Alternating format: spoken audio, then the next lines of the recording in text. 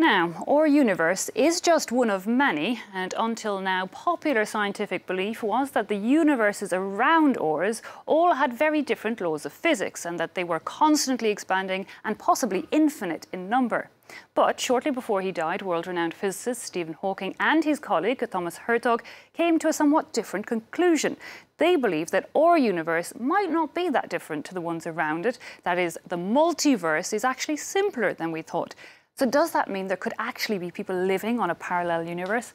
Well, Belgian physicist Mr. Thomas Hertog joins us. He worked with the Catholic University in Leuven and joins us now from Belgium to give us his perspective. Mr. Hertog, firstly, can I start with you? Worked so closely with Stephen Hawking for such a long time. You say he sat on this particular theory, this conclusion, for quite a long time. Why was that? Well, yes, we needed to find some evidence for our new findings, for our new cosmology. And that required to do some calculations to really get this new picture in place. You must know that the old theory of the multiverse predicted some sort of gigantic cosmology which we could not really get a handle on. And therefore, the question about what makes our universe special, what makes our universe habitable, remained a mystery in the old theory. And that's the question we set out to solve. And you know, I've tried to read it and glean what it concluded, but you can definitely explain a lot clearer for us. Is that essentially that the universe or universe is the same as the others? Is that what you concluded? That's right, that's right. So the Big Bang in Einstein's theory, the Big Bang remained a complete mystery. So it always remained a mystery what kind of universe could be created from the Big Bang. And Einstein's theory did not say anything about that. So what we set out to do is we introduced new techniques, new insights from physics into cosmology in order to say something about the Big Bang. And what we find is that out of the Big Bang does not arise a multiverse in which everything is possible, but a much more unique universe tuned to develop structures like galaxies and complexity and ultimately life. Indeed, ultimately life. So, you know, the fact that you have seen that the other universes have the same laws of physics as our own, does that mean that there is then pretty much a given that there's other intelligent life on the other universes? Well, that is a philosophical or metaphysical question, right? We certainly cannot hop from one universe to another.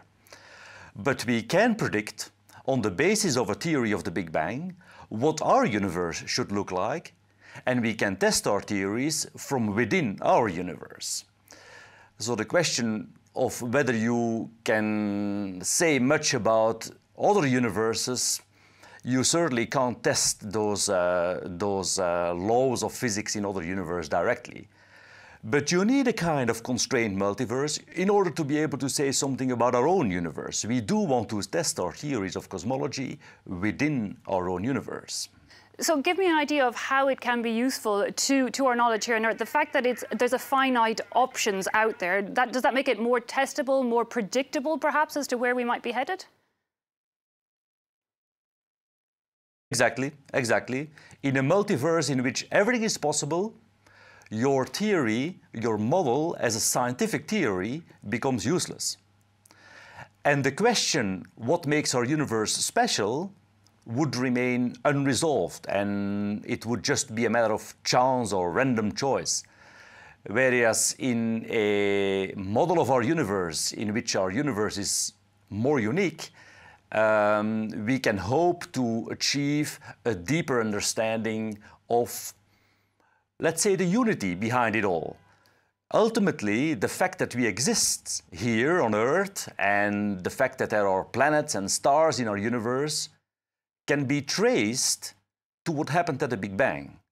So modern cosmology gives this amazing, grand, sort of unified view of all of cosmological history. That's what we're after. Because you mentioned there the fact that we exist, it's due to such a very precise makeup of those physical laws. You know, if gravity had been even a fraction heavier or lighter, we simply wouldn't have evolved. The fact that all the other universes have the same precise elements, you know, makes some people believe that it has to be divine intervention. It makes them nearly turn away against from all this scientific knowledge. Exactly. So that's precisely what is at stake.